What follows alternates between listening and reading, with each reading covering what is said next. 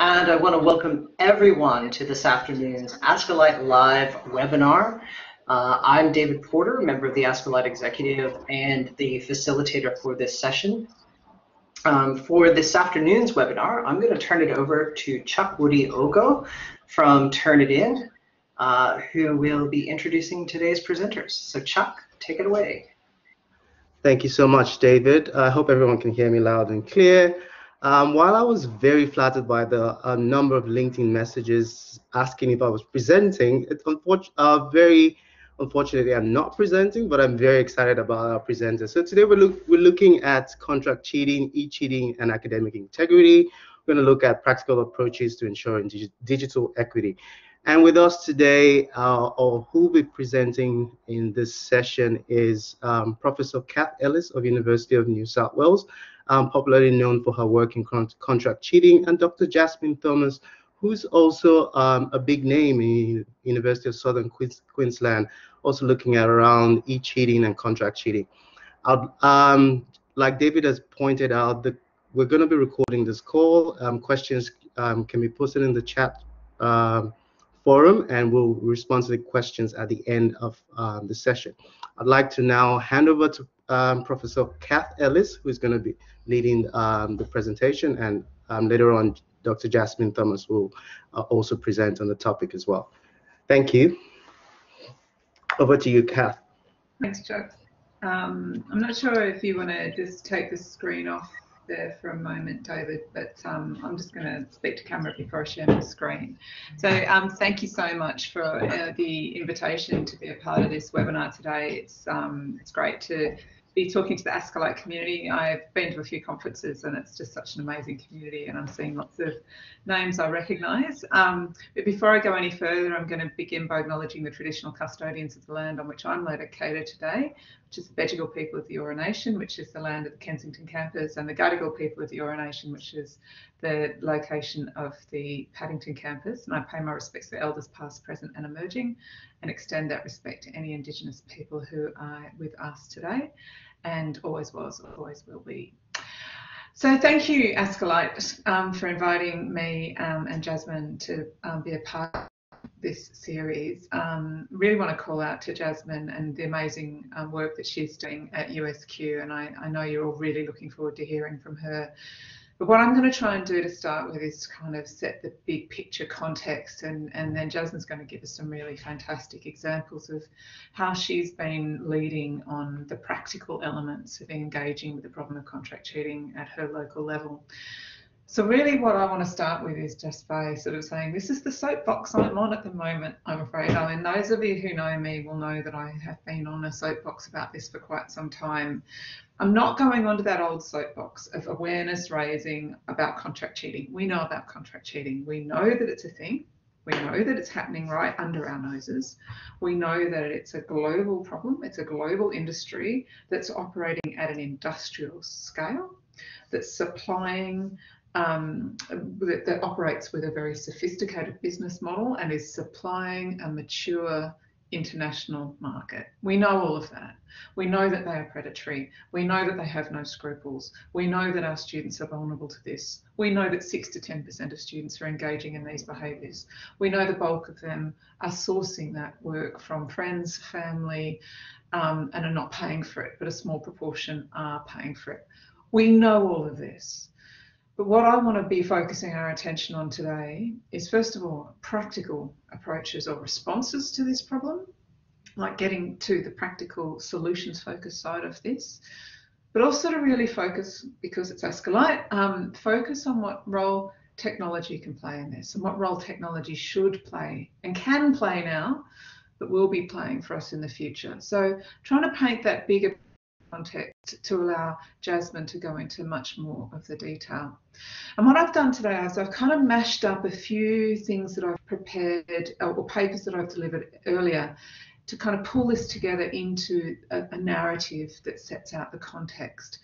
And I have to start by acknowledging the extraordinary thought leadership that I enjoy from my colleague Kay Murdoch, who is in the call. I think he's here. Last time I looked, he was here. Because what I'm going to share with you has his fingerprints all over it, as well as a former colleague of ours, David House. And what you'll start to see is how this has been a conversation between the three of us in our different roles. Kane is an investigator. He's a professional staff member who is employed in a central integrity unit here at UNSW. And it's his job to detect and investigate contract cheating. And we're developing a new hashtag, which is Make It Someone's Job. Because one of the things that we're really advocating for is that this needs proper resource and it needs proper centralised attention. Whereas I'm working on the academic side of things, on the academic judgment side of things. And what we're really advocating for today, and I hope Kane doesn't mind me using the word we liberally here, I'm sure we'll put something in the chat if he doesn't like me using it, but what we are advocating for in our conversation is very much a partnership and leadership model in terms of addressing this problem of contract cheating. Because one of the things that I'm getting increasingly worried about is we've known about this problem for a very long time. Thomas Lancaster and some of his research colleagues first coined this term back in 2006. We've had the Jolly Great Big My Master scandal happened in 2014 and 2015. We've known about it for a very long time, but we don't seem to have made much inroads in terms of actually addressing the problem. And I think the time has come. We've known about this for too long. It's a persistent problem. It's a wicked problem, but we need to do something about it. And the thing that I want to share with you today is that we can do things and we should do things. So what I'm going to do is I'm going to share my screen now, and Chucks, perhaps you could give me a verbal indication that I've got this sorted out correctly when I've got it up.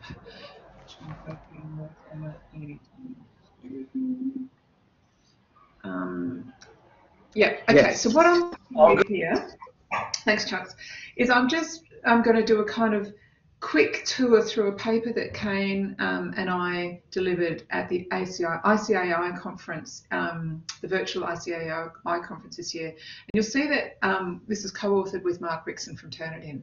And this is the point that we're trying to make. It is a partnership between the academic and investigative staff and the technology providers. But you'll see the title is From Reactive, Ineffective Whack-a-Mole to Effective Collaborative Action. And that's what I'm really advocating for at the moment, that we move away from the energy-sapping, reactive and ultimately ineffective whack-a-mole strategy that we've been employing for a very long time and start thinking in a more collaborative way to work against this problem together. Because I've said this many, many times, many of you have heard me say this before, this is a sector-wide problem and it needs a sector-wide solution. So, one of the things that I want to start from is a piece of evidence. This is a piece of evidence that we developed from a study that I was involved in, led by the late Tracy Brettag and Rowena Harper, where we did some staff and student surveys to look at the nature of the problem of contract cheating. And this is a really interesting finding. We surveyed about 1,100 academic staff from 8 institutions across Australia. Roughly a third of them said that they had never marked a piece of work that they suspected had been written by somebody other than the students. But 2/3 said that they had suspected, but only half of them went on to report that to an academic integrity decision maker. And when we asked them why they didn't report, the dominant reason was it's impossible to prove. And I want to tackle that one head on today. And that's something that I know Jasmine's going to also shed some light on and amplify and illuminate as well. But let's have a look at some of the other dominant reasons. Too time consuming was the next biggest. That's where technology can come in to help us. Didn't know how to pursue it. That's again where the technology can help us out. But look at these ones that are all clustered around the institution. Staff not supported by senior managers to pursue it and didn't trust my institution's policies and processes. That's telling us something very important about the fact that as institutions, we also need to shift and change, to change what we're doing and to change how we approach things, because the problem we're addressing is changing.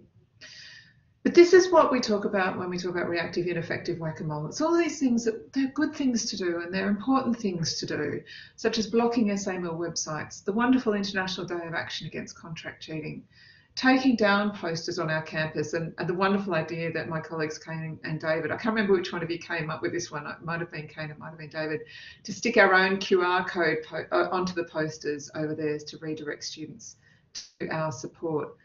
I know this is something that involves Cain, reporting links on Chegg, doing takedown requests for Course Hero. They're exhausting, they're expensive, and they're eventually ineffective because they just pop up again, just like whack-a-mole. And the big one, not talking to our students about the contract cheating problem because we think it's going to alert them to it. These are things, so we probably should keep doing them, but on their own, they're not going to make that much of a difference. They are what I call the deterrence side of the solution. What I'm wanting to advocate for today is that we move our energies into the detection side of the solution. And what we're advocating for is very much a partnership model. On the one hand, the people in roles like Cain is in his role, on the investigative side of the problem, where we're looking at things that only can be seen from an investigative point of view. They won't be things that are spotted by individual academic staff at the point of marking. And this was a paper that David and Cain delivered at the 2019 ICAI conference, which was our first big detection yield after my master here at UNSW. They developed a whole pile of intelligence and skill through that process, which has led them on to much more interesting and productive lines of inquiry. On the other side of the partnership model are the academics. The academic judgment and the role that it can play inside the detection process, and even to kick the detection process off, is really critically important. And this is another paper that we gave at the 2020 ICAR conference, which was really looking at the role that academic judgment should, or can and should play in the detection process. And this is where I want to drill into digging into this in a little bit more detail, and particularly the role that technology plays. Because really what we're looking at here is, if you like, a business flow or a business process of how we get from suspicion to evidence. And really there's sort of three main players in the game, and this is what they often tend to look like. There's the marker, who really is often the point of suspicion, the investigator, that can be people in Cain's role and people in my sort of role as an academic integrity officer. And then we've got the decision maker, which in various institutions could be an individual or a group of individuals, or it could be a panel, it could be a committee, all sorts of things. And what we're really interested in doing, and this is something that's a product of a lot of conversations that have taken place between me and David and Cain, so people in the investigative role and people in the academic role. And these are some of the key things that we think we've really uncovered, which is that detection really is made up of four key steps. Suspicion, that then moves on to investigation, that then arrives at a determination. And I like thinking about a successful determination as not producing false negatives and not producing false positives. And that decision survives appeal. So all of these decisions must be appellable, but it's only when that decision has survived appeal that we really can say that detection has taken place. Now, when we come to the first of these layers, the suspicion layer, Cain and David and I have coined what we call the 3 commandments of academic judgment. Know thy students as individuals and as a cohort. Know thy course, and particularly the learning outcomes and the assessment requirements and what's typical of a response from the students in this context. And know thy content, particularly the scholars and the scholarship. And this is where I really want to acknowledge the outstanding work of Anne Rogerson from the University of Wollongong, who's been a leading voice in the detection space for a very long time, particularly in terms of what bibliographies can yield. And I'm growing increasingly confident that bibliographic forensics is going to be a really critically important part of this academic judgment piece.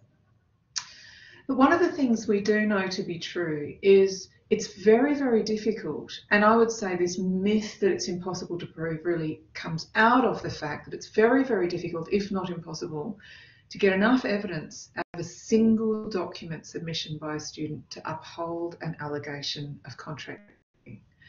to convince a decision maker on balance of probability that contract cheating has occurred. And that's because there's very little information, there's very rarely enough information coming out of a single document for us to support a claim. It's always helpful to be able to compare that document either to other documents submitted by other students or to other documents submitted by the same student. If we think about the sort of information you can harvest off a document, it often tells you information about individual computers that have been involved in the production of that document and different people involved in the production of that document. And if we think about comparing documents across a program of study, so thinking about this as a kind of timeline from left to right, these are the sorts of patterns that we start to see emerge in contract cheating cases. And I can imagine Kane sort of thinking through a couple of instances or a couple of cases where we can see this sort of pattern emerging. The ones you can see encased in the blue dotted lines would be examples of the work being done by the student. But you can see there's a computer change that's happened about halfway through this student's career. What we can see here is a consistency that the document was last modified by the same person and by the same two computers, but they were created by different documents. And this could tell a story of a student who comes to university and tries to do the work on their own, perhaps gets to a pinch point in their career and resorts to contract cheating, gets away with it, goes back to doing their own work, but then again uses contract cheating again in the future when they are getting desperate, and then eventually slips into contract cheating all the time. And we might even notice that the contract cheating providers then start outsourcing the work to other providers as well, and other people's fingerprints, unbeknownst to the student, can start to turn up on the student's documents. The point I'm making here is that it's important to be able to compare documents to each other. And this is where the technology comes in, and Turnitin's authorship has been really critically helpful in terms of improving and speeding up the time it takes to compare documents to each other. And I think it's critical to explain what authorship doesn't do. It doesn't detect contract cheating, it doesn't prove anything, and it certainly doesn't prepare the brief of evidence for you. But some of the things it does do is it collects documents submitted by that student to Turnitin and compares them to each other, or it compares two or more documents to each other that you've uploaded and reports on what it finds in the comparison and then flags discrepancies. And ultimately what it does is it saves us a hell of a lot of time. So that's just one example of how the technology can help us inside an institution in terms of improving the efficacy, the efficiency of our detection process inside an institution. And the partnership that's involved between professional investigators and professional academic staff in terms of using their academic judgment, it's that partnership model that's really yielding the results in the institutions that are getting that model working well. But one of the things I'm keen for us to start to explore is how we can start to share what we're learning and work collaboratively with each other across the sector, not just from one university to another, but across a whole sector of universities working together in partnership to share information and to share the load. And I'm arguing that this needs to be something that is done under the auspices of our regulator. And now that we have the new integrity unit, it's ideally positioned to help support us and guide us and form these partnership models. I'm arguing that we need to work in partnership with each other under the auspices and with the guidance and support of our regulator to really achieve outcomes, because that's allowing us to work on a national scale and, with the help of our regulators, establish international partnerships with other regulators who can also work in partnership with their higher education providers, thereby establishing more of an international partnership that we could join up with New Zealand, UK and the Republic of Ireland, South Africa, and eventually to the rest of the Anglophone world. And it's this partnership model that I'm really advocating for. The partnership would be an opportunity for us to share and collaborate on things. I guess what I'm arguing for is that we are never going to gain much if we compete with each other on this. It's not going to make any of us look good, and it's just going to burn a lot of energy and time. But if we can partner and share expertise, intelligence and information, methods and mechanisms, Even if we can share resource, where the bigger and richer institutions could share resource with the smaller and less well-off institutions, and where we can share tools and use tools to share and share how we use them, we can get together to beat this problem. Because my argument is the collective brainpower and the collective wisdom of the universities of the world can never be beaten by these insidious, predatory, morally bankrupt contract cheating providers. Now, another part of this, it's not just the partnership side of it, but it's also the leadership side of this, because this problem is not isolated to higher education providers. It's going on in high schools and probably primary schools. It's going on in theological colleges. It's going on in military colleges, and if we stop and have a think about the national security implications of that, it's quite terrifying. It's going on in community colleges and TAFEs. It's also affecting accrediting bodies and private independent higher education providers. And just as we need to provide them with leadership, so do our regulators. If you think about what those organisations are regulated by, it's organisations like these. And I've chosen New South Wales or Australian examples, but there'd be an equivalent elsewhere as well. We can't realistically expect these regulatory or accrediting or overseeing bodies to be able to provide the support and guidance that somebody like TEXA can with its integrity unit. So I'm arguing for a model of leadership and partnership where we work in partnership with each other. And one of the reasons why working with a regulatory agency is important, and this is a big point that Kane makes, is that the auspices of our regulatory agencies help us to share information without breaching privacy. As soon as we start breaching privacy, we've dropped all sorts of balls, including procedural fairness, and the regulators can help us with that. And so it's this partnership and leadership model that I'm really advocating for. But there's a lot of arrows flying around here on this map, and it's a bit mind-boggling. So I guess this is the last piece of the puzzle. We need technology to help us out, and this is where organisations and outfits like Turnitin can really help, because of the way that they connect us, even without us having to be connected. There are risks and limitations to the use of solutions like Turnitin, with opportunities as well. The solutions that they're providing are still developing. That's an opportunity as well, because we can help out and guide them in their development. There is still resistance to their use. They don't work on their own, and they must be implemented in our organisations to work, but those implementation costs can be high, far exceeds the cost of the licence. But sitting alongside these are some homegrown and local solutions that are being built, and I know of a few of them around the country and around the world that are being developed. But if we don't join up and partner with each other, there are risks and limitations here. The different institutions are spending a lot of time and energy reinventing the wheel, that too many of them are developing these tools, but they're flying blind. They don't really know the nature of the problem they're tackling. And everybody, in a time of COVID especially, is dealing with constrained resource. The old adage that 10 people working together will always achieve more than one person competing against the other 9 has never been truer than it is now. We will gain much, much more if we collaborate than if we compete. So the technology part of this is critically important. And that's why I'm advocating for solutions that are scalable, probative, transferable, and that smash the business model of the contracting providers. This is how we get away from the reactive, ineffective whack-a-mole. But we can only smash their business model if we take the time to discover and understand the business models at work.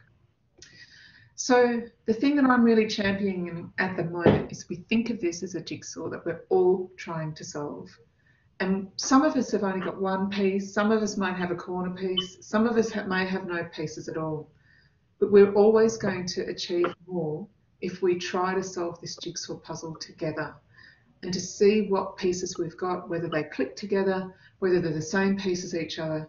And slowly, together, we can fill in the picture, which is how we solve the problem of contract cheating. So that's it from me. Chucks, do you want me to pass back to you, or do you want me to pass straight on to Jasmine? Just for time, we'll just pass straight to Jasmine. Great. Thank you, Chuck. I'll just need my slides put up, David, if you're able to do that. But just before those arrive, my reputation in this field is clearly nowhere near Cath's. But this is a new position for me, but my background has been in privacy law and then working in higher education for quite a while. I like to joke that finally my PhD in ethics actually comes in handy. But I also just really want to thank Cath because she's been a fantastic guide for us in sort of redeveloping our policy and dealing with some particular incidents that we have. So thank you, Cath. But I'll sort of pick up on the themes that Cath was talking about technology being quite useful. And I also just want to provide an overview of what USQ is doing in this space. So I'll just take you through our online exams and current approach, our policy changes, and how certain sections, certain wording has helped us to deal with contract cheating cases, our educative approach, and then our detection and penalties that we have as well. So as everyone went through last year with COVID, everything went online, and USQ being a predominantly online and distance provider, it wasn't quite the struggle I think that some universities had, but it was still a major change to remove paper-based exams and replace them with alternate forms of assessment. So that sort of included a take-home exam that was all online, or the quiz function within Noodle. So our student support team was absolutely on the ball. There was a lot of messaging around how students can prepare. We had messaging around academic integrity, and there was 24/7 support available to students during this exam period. But obviously there is no silver bullet, and we still experienced cheating and some issues, as all universities do. So as this was happening, we were redeveloping our new policy and our new procedure and our new penalty schedule. And some of the major changes that we went through and we have built on is the first major one is we're taking a very educative approach to this. So our duty as a university is we're here to educate staff and students on how to deal with academic integrity and how to deal with matters of misconduct. So our first sort of major overhaul was mandating that all students have to undertake an academic integrity training module. And I'll take you through that in a little bit more detail on my next slide. But we also were very fortunate to have senior executive support, and they authorised the creation of a dedicated academic integrity unit, of which I'm the associate director. And at this stage, I have one colleague, Rian Rue, who is an academic integrity coordinator. And we also have one academic per school who undertakes additional duties as an academic integrity officer. So it's definitely a whole of university approach, and we're all working very collaboratively. So all allegations as well come from the academic integrity unit, which provides us with the opportunity to ensure that procedural fairness is followed, to make sure that there's consistency across disciplines. And it also separates the decision making, obviously. So our decision making now comes from the head of school, and then it can be moved up to the associate dean. So to take you through our educative approach, this is for both staff and students. So mandatory training for students, this is something that was developed in-house with a working group. So our library took carriage of this development, and it's set up within our LMS, which at USQ we use Moodle. So it appears just like any other course that the student has to take, and it provides an introduction to academic integrity. So we try to make it very clear why academic integrity is important, that students belong to an academic community, that it's all part of being a scholar.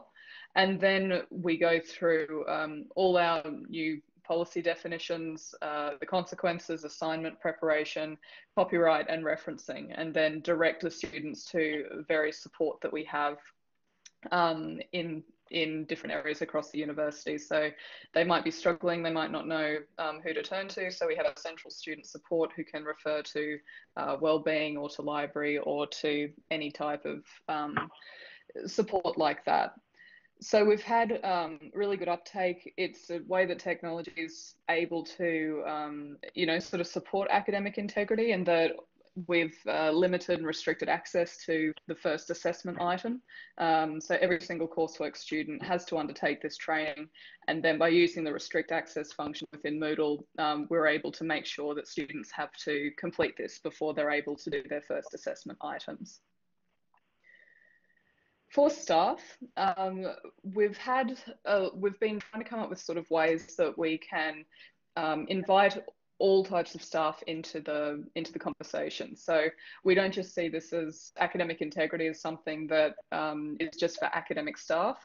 We also make sure that all our professional staff who have touch points within the process, that they're able to sort of access this training as well. So this is again been something we've just developed in-house, and we always start off, we start with the policy and we start with procedural fairness. Again, I think there's sometimes some size, and people think, oh, this is a bit boring, but that's the problem when you got someone with legal training in charge. We always like to go back to the policy and looking at all the you know, various sections and how they actually look practically. So we sort of pull apart the policy, what it actually looks like for all of those roles, and we contextualize. So the next part is case studies, and that's really important to, I think, sort of situate academic integrity and misconduct and show the different types, because we know that our maths-based disciplines have a very different experience of academic misconduct compared to our humanities disciplines. So we go through assignments and how the technologies are actually sort of helping us detect this sort of information. So we'll go through some Turnitin reports, we'll have a look at some authorship investigate reports, and also just some of our in-house technical data that we've collected, like IP addresses and VPNs and that type of thing. We also have gone through, and we'll be doing a lot more sort of role plays and interviews, because we found that the interview is so crucial to having, sort of to helping us build our cases. And obviously it provides the students with their right of response. So it's really important that we get that right. And as an academic integrity unit, we're here to help the academic integrity officers who often conduct those interviews. We'll provide them with a sort of brief, we'll summarise the evidence, and then we'll provide them with questions that they can ask as well. We also then like to end with a student, for this training day, we like to end with a student perspective panel. So trying to actually get some students along who are willing to talk about this. But when we can't do that, we like to get the professional staff and support staff who actually are frontline, and they deal with the students, you know, when they are at their most stressed, when they're at their most vulnerable, and our student guild as well, just to share that perspective of what this actually looks like for the student, because depending on where you are in the process, sometimes it can be easy to forget that this is a student going through this and this is actually their experience. Another thing we've found particularly helpful is SharePoint, which I'm sure that every university is you know, using if you've got Microsoft. And this has been something that has been sort of advertised through internal newsletters, used at, you know, every opportunity really, and we divide it up into education, prevention, detection, and then reporting and processing. So we have the real sort of technical documentation. How do you use our, you know, how do you use our online reporting system? So it's another thing that we've had built in-house, which is an online, you know, reporting system for academic integrity. That at least has taken some of the pain out of the paper-based process that I'm sure put people off reporting. Now at least it's just sort of one click. You go to a form, you put all the details in, and then it's recorded for then the next person in the process to be able to generate the letters to be sent out to students. So that's one way that we've been able to try to streamline things. but having sort of just one source of information has been really useful for our staff.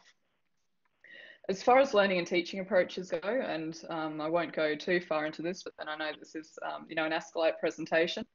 But as our educative approach, we are absolutely encouraging the fact that we need to be looking at courses and we need to be looking at assessment. And these are sort of 7 factors, of course, by Bertrand Gallant, that we're trying to sort of socialise across the university and use as a basis for some of our education campaigns. So those 7 factors for instruction quality, stress and pressure, availability of opportunity, which of course has been increased with all the move online and having all sort of online assessment, perception of consequences, language barriers, performance culture, and ethical decision making. So once you click on one of those, then it just takes you down the page and we've got what is the problem and here are our strategies for addressing the problem. And that just sort of takes you off to some, links like videos we produce in-house, some recordings of workshops that we've done, and then examples of what our staff are doing across the institution. So this is, what our constructive alignment looks like. And then there's like contact details there as well for contacting other people who might be able to help. So having SharePoint and just that single source has been really useful for us. So once, once we've actually gone through all that educative process, obviously we're still going to be experiencing misconduct. So in terms of detection, we use Turnitin as an institution, and we do actively encourage uptake in all courses. So in order to support that, our academic development team run Turnitin workshops throughout semester. And that's really focused on, again, that educative approach. How can you use Turnitin for feedback? How can you use it so the student, Cath earlier said, and in the chat, I noticed that we were talking about students keeping drafts of their work. In a few of our courses, we have students who actually use Turnitin multiple times, and you can see the versioning, which is really useful. And they're actually encouraged to use Turnitin as a, educative and feedback tool to fix their referencing, as opposed to, okay, you submitted a paper and then it's come back 41% and it's a problem. We also use the Authorship Investigate module, which is an add-on to pay for and get additional licensing for. That's something that we just use as an academic integrity unit. So we see ourselves as sort of the strategic point for academic integrity for the university, and to make sure there's a sort of connected approach to academic integrity, that everyone's doing the same, there's consistency. So we maintain those licenses in our unit. And how we use that is it will provide you with, a number of students that you should actually, you should look at like high risk students. But we've found that we use it more when we get markers coming to us, we get lecturers coming to us, and they have a concern, they have a gut feel, they might think, oh, I'm just not too sure that, something looks wrong, but I'm just not sure. So authorship at least can provide us a little bit more of that automation of looking at all the metadata, which is really useful. And that's actually another thing that we've done too. We've tried to mandate as best as possible that Word documents are submitted rather than PDFs, as we just find it a bit easier at this point for us to go through that metadata. So as I said, the integrity unit here, we provide support for lecturers with sort of one-off concerns. Sometimes they might sense that, is there actually a contract cheating problem within our course? So we're able to not only use Turnitin, but also use a sort of in-house solution that sort of gathers all the data. It sort of aggregates a lot of the data from Moodle for us, so that we can check things like IP addresses, VPNs, and that sort of is the technology and the data, I guess, that we're finding really useful in our contract cheating cases. So we always go back to the actual assessment item as our main piece of evidence, but by being able to get factors out of Moodle, such as what IP address was this submitted from, are there actually 10 different students who are all at the same IP address, however we know they don't all live in the same location. It just gives us that jumping point that we're able to do more investigation.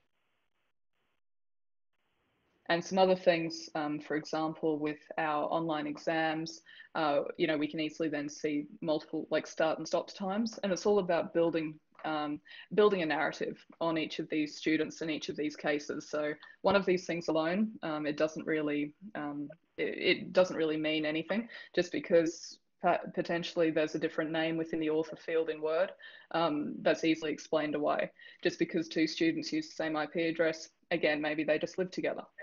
But once you look at the IP address and then you see that they started and ended at the same time, and then you see that they also were completing questions at the same time, that's how we start to sort of build that narrative. So we do, predominantly as the integrity unit, we try to spot the contract cheating, which I think we're probably fortunate in that we don't have, we don't have huge numbers. This isn't something that's absolutely, overwhelming us or anything. But we find the plagiarism, that's more detected by lecturers and markers. But like Cath said, it's so important to have this community, and it's so important to have collaboration with your academic staff, with markers, with ICT. For example, our cybersecurity team have been absolutely fantastic with helping us gather this data, and a willingness to run these reports, identify when there are suspicious IPs being used, when there's VPN use is quite predominant. And one thing that was quite interesting with one of our cases that really sort of triggered us looking into it further was the VPNs weren't terminating in the student's home country when their excuse was, oh, well, no, I just use it to do my banking in my home country. It was actually terminating in Australia to look as though it had been submitted from Australia, when really it was an agent in Asia who was submitting it instead. So sort of some of the technologies that have been really helpful, and of course it's so important to work together as a university, and like I said, we're very fortunate at USQ to have the buy-in across the institution that this is sort of everyone's problem. This isn't just a marker, this isn't just a course problem, we all need to be looking at it. And so once we do detect, again, with our new penalty schedule and our update, we really distinguish between sort of the inexperienced student versus the sort of active intent to deceive. So we go between sort of category 1 is inadequate study skills, inexperienced student. The penalty for that is resubmission or warning. We'll also ensure that the students are connected to a learning advisor within the library to help them with their referencing. And category 2 is where there is significant plagiarism. There's deliberate deception, so where you get a student copying and pasting something from Wikipedia, but then they're putting it through a synonym generator and it just reads incorrectly. One of my favorites was a constitutional law paper where they had to talk about the separation of powers, and instead the whole assignment was discussing the division of energy.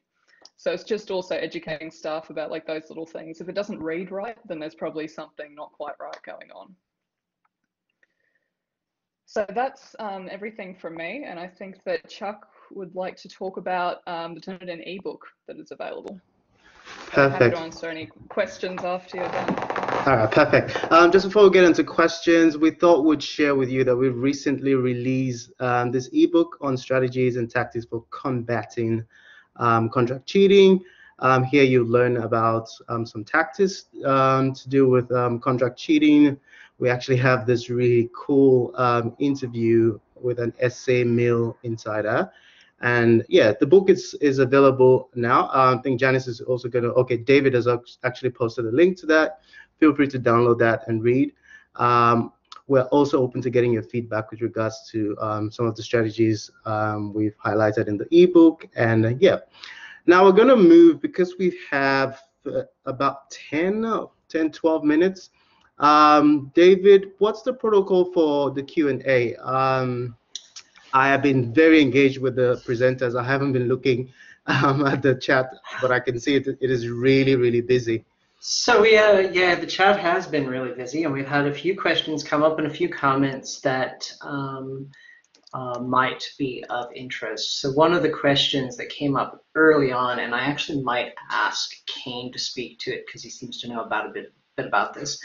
But the question was, what in referring to the metadata in documents, both Word and PDF documents, particularly. where people purge metadata. Someone was asking, is there a way to actually track that? So, Kane, you had some insights into this. Can you flick your mic on and just give us a quick rundown on what the possibilities are there? Yeah, sure thing. So effectively, a Word document is a zip file. If you want to think about it, like the front end that you and I see when we type is effectively a user front to a set of zipped files, and inside that is XML data which tells you things about a document. And one of those things, if you go into the settings for any Word document you want to look at, you can see, I'll just open one up so I'm not going to mislead anyone. So if you go under File and Info and the Inspect Document function, so any user can inspect the document and then remove all the data, and how the document would appear after that is it would appear as if the document was created the second you opened it. So let's say someone sends you a document and you open it and it says it started at 2:48 p.m. on the 22nd of April, despite the fact that it's got all this text in it.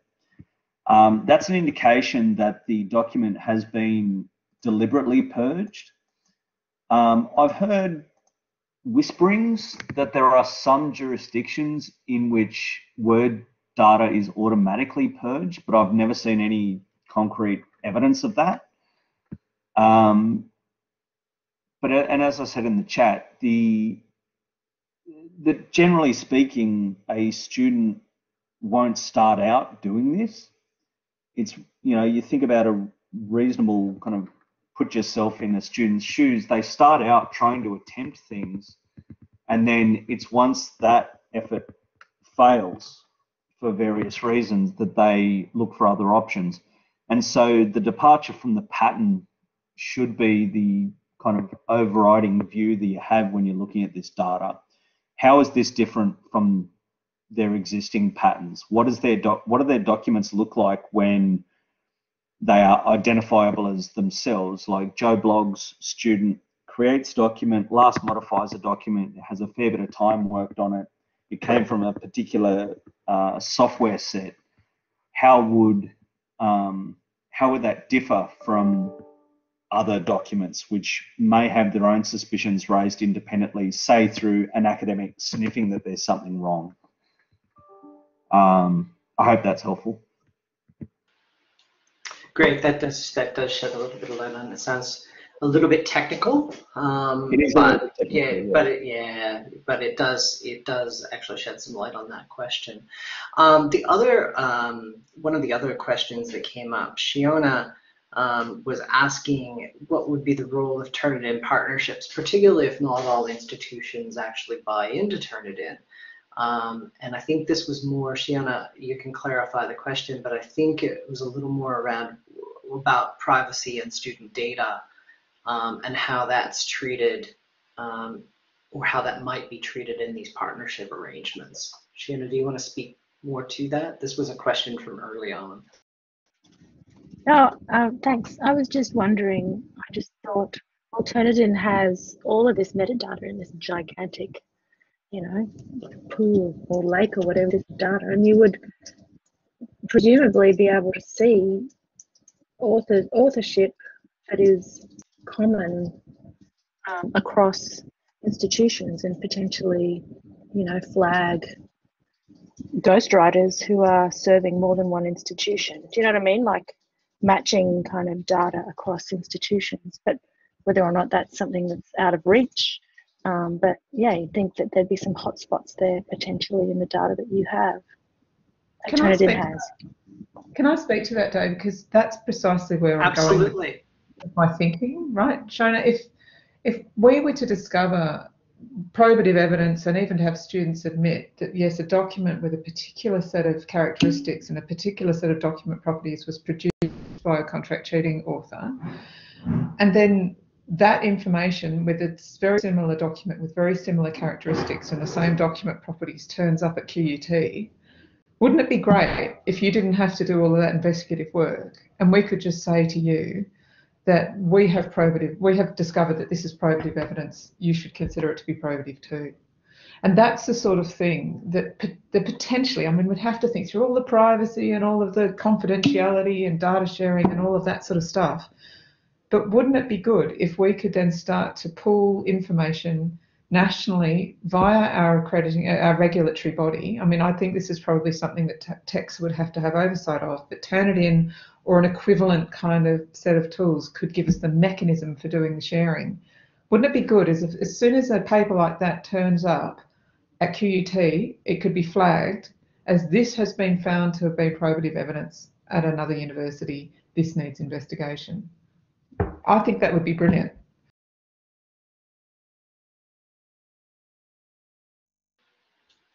Thanks for that.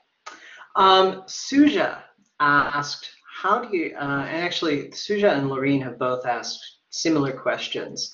When it comes to Turnitin and we talked about being able to view that versioning, Lorene was curious if the markers could actually see the various versions.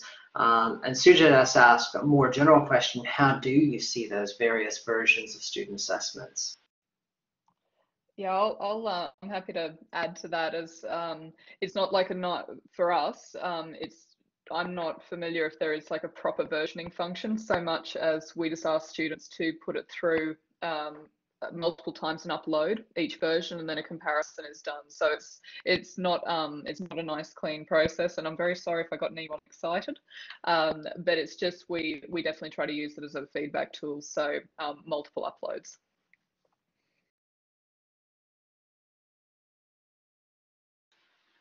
Thanks for that, Jasmine.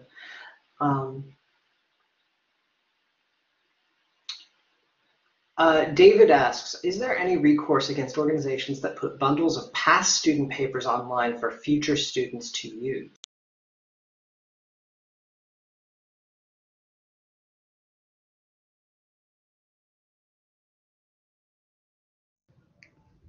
One of the things that I think we've got to be really better at communicating to our students about is that the contract cheating providers, the commercial contract cheating providers, are hungry for copy. They'll do anything they can to get copy. And I don't know if you guys saw the story that was recently in the Australian and before that the Times Higher, that some work that 3 scholars in the United States, Kane can talk to this probably much better than I can because he actually understands it better than I do. 3 colleagues in the United States have discovered contract cheating companies hacking into university websites. And I don't know if you saw the warning that TECS issued both to providers and to our students about this. Yeah, Kane's put the link in the chat. We asked them, we got in touch with them, and we asked them if they could do a similar analysis of the edu.au domain, and they found a whole pile of compromised university websites. But the reason I bring this, and why I think it's relevant to your question, is that one of the things that seems to have occurred is what looks to be fraudulent essay writing competitions being run by these contract cheating providers with the promise of a $2,000 scholarship. And as far as we can tell, that was never a real competition and there was never a real prize. But the point of the competition, of course, was that the contract cheating providers were able to harvest a whole pile of student essays. So this kind of providing previously written assignments and I'm not sure if this is quite the spirit of your question, but organisations that are putting bundles of past student papers, whether it be students, whether it be commercial cheating providers, whether it be organisations that have duped students into providing this information, whether it be Course Hero, whether it be Chegg, whatever. These are all huge honeypots for contract cheating providers, but they're also traps, if you like, for contract cheating providers. So I guess I mention all that, probably not because it gives a great answer to your question, David, but more to just expose the insidious, predatory, amoral, foul behaviour of these contract cheating providers. And it kind of gives me an opportunity to go back to something that I'm really preaching from the rooftops, or shouting from the rooftops at the moment. I talk about the wisdom of the universities of the world can't be beaten by these providers. But one of the things that sets us apart from the contract cheating industry is that we care about our students and they don't. They don't care about our students at all. They just care about exploiting them for money. And the fact that we care about our students will mean that we're more likely to succeed. So it's a bit of a weird answer to your question, David, but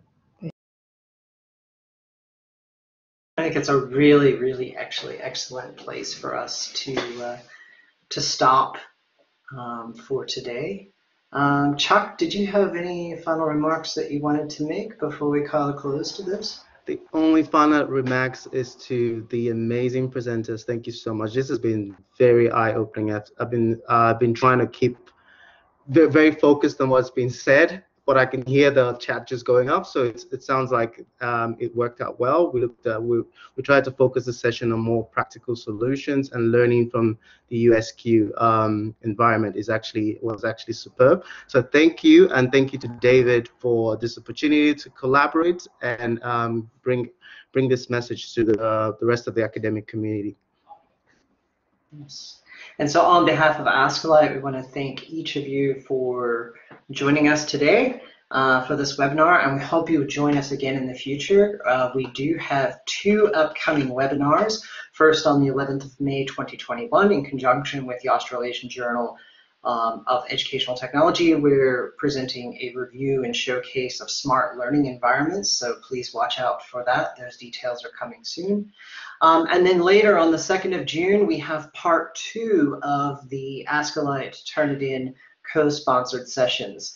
And that presentation, e-cheating and assessment security, best practices for upholding academic integrity in a digital world, will feature Anne Rogerson, who was referenced today, as well as Phil Dawson from Deakin. So we hope you can join us for that. And with that, we want to thank you for coming along, and have a great rest of the afternoon.